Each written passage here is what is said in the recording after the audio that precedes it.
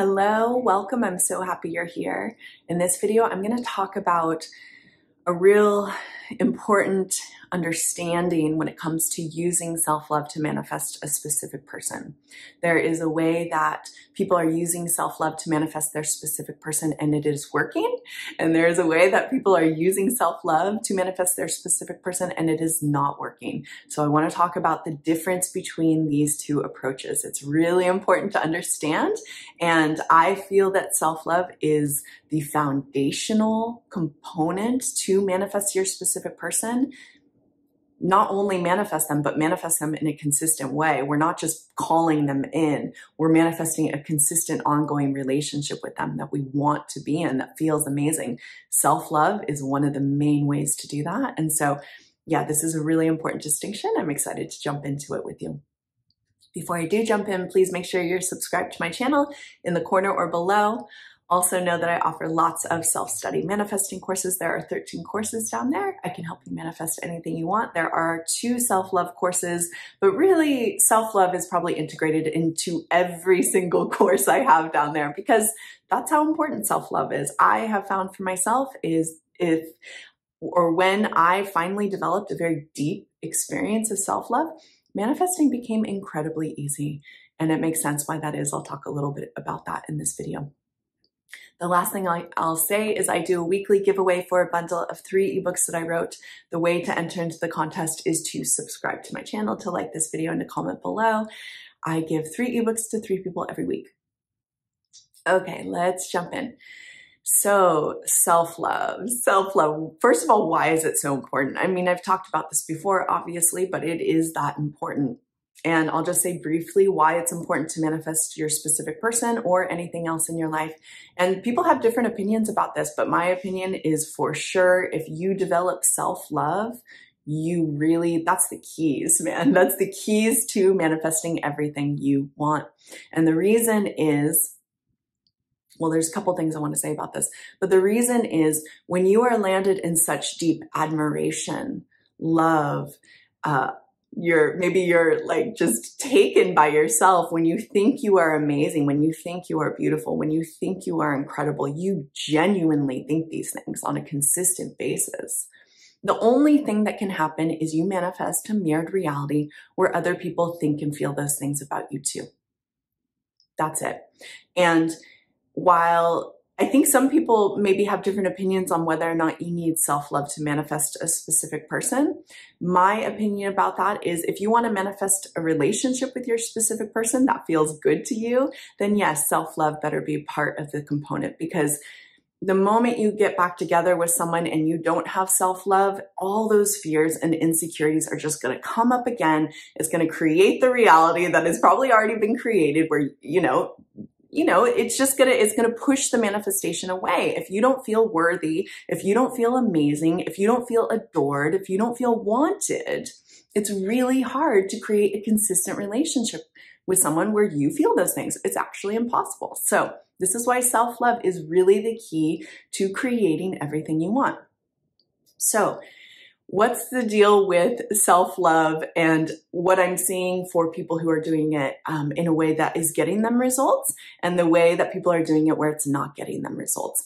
There's really one distinction, and it is this. The people who are doing self-love to genuinely love themselves, and that is their first priority. They're not doing self-love to get a result, but they are doing self-love to genuinely love themselves. That becomes the main priority. Those are the ones who I see getting results. I actually get emails almost every day of people telling me about this transformation that they have experienced. And it's where they transition from focusing on their specific person in a primary way to focusing on themselves in a primary way. They become the primary priority. They become the center of their reality. They become entirely self-loving. And so many of the people who, people who email me or maybe even leave comments in my YouTube channel, they talk about them making this transition from I used to focus primarily on what my specific person was doing, and I started focusing on myself, and I genuinely became self-loving. So I want to talk about what they say in terms of what like transformation they experience. And then I'm going to talk about how people do self-love in a way that's not really working to get the results you want. What they say is, number one, they get new results with their specific person. Their specific person starts to come back around. Their specific person starts to pay more attention to them. Their specific person starts contacting them. They start becoming pursued. Okay. So they get new results with their specific person. And even more importantly, and these are the most beautiful success stories and emails that I get, and there's so many of them. More importantly than that result, which is a great result, right? Because it's what we want, it's what we've been manifesting. But even more importantly, the result is, I finally love myself. I finally think I'm amazing. I finally feel worthy.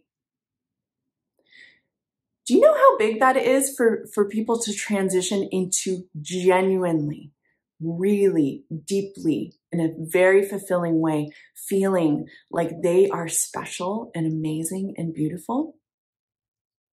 When we make that transition to really feeling self-love for ourselves, it's not trying to get another result. We're not trying to get something. We start to feel self-loving for ourselves. It is the greatest gift you could ever receive.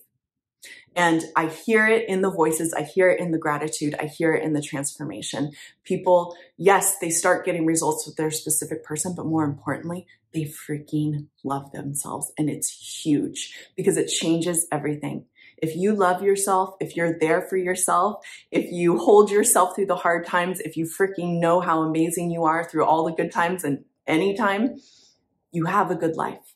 Not only a good life, a great life. It is one of the biggest gifts we could ever receive, and maybe the biggest gift, okay? So the self-love, the people who are doing self-love in a way that really gets results that they want, not only with their specific person, but in these other ways that I'm just speaking about, is they start doing self-love to genuinely love themselves.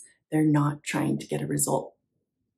The people who are doing self-love in a way that isn't getting the results that they want is they're doing self-love to get a result with someone else.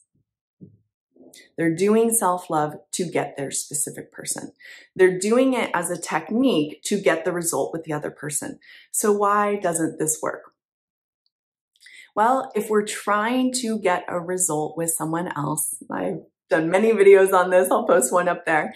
If we're trying to get a result with a manifesting technique, if you're trying to get a result on the outside, if you're simply just kind of doing this technique to like follow the rules and do the things you're supposed to do to get that outer result, you're not actually changing yourself, and you probably are still focused on the fact that you don't have that thing outside of you.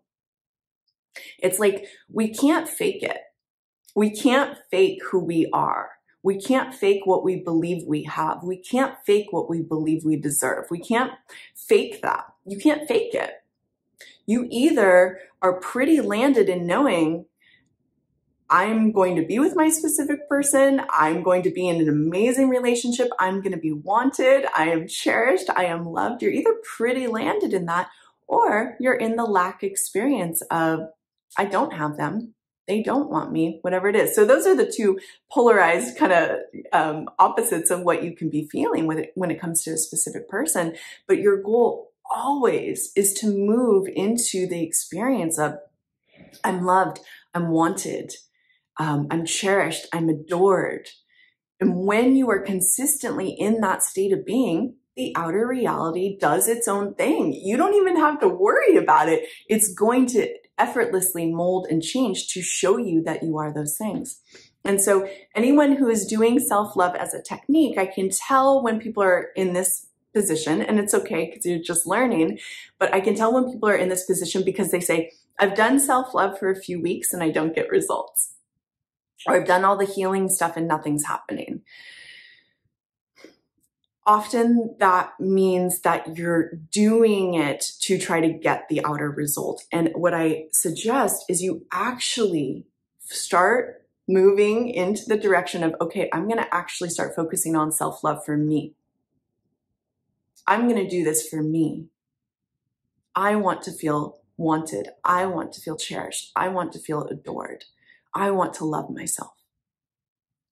When you transition into doing the practice for yourself, that's when unbelievable results are probably going to show up. So anyways, this is my video on self-love, how to do it, how not to do it. I would love to hear what you think about it in the comments below. And yeah, I'll see you guys soon. Bye.